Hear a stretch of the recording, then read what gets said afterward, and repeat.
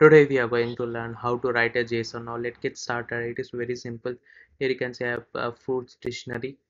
Now to write a JSON, first you need to import a JSON built-in module. Let's try to import JSON built-in module. That's it. Now let's try to open a file.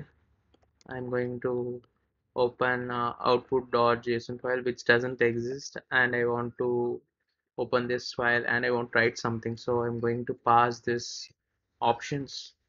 W10 means write. I'm passing W, then I'm going to give the name for this code as F, which refers to an file object. Now I'm going to use json.dump. Here I need to pass the dictionary which I want to write, then the file object. Now let's try to save and run our code. Here I'm going to run my code to 37, going to execute. I should see output.json file gets created here. Here you can see output.json gets created, but here you can see it is not formatted.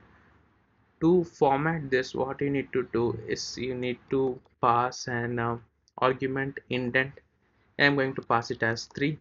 Now let's try to run our code again. This time it should save the file with indented format. Here you can just save in a format where it is readable. Thanks for watching.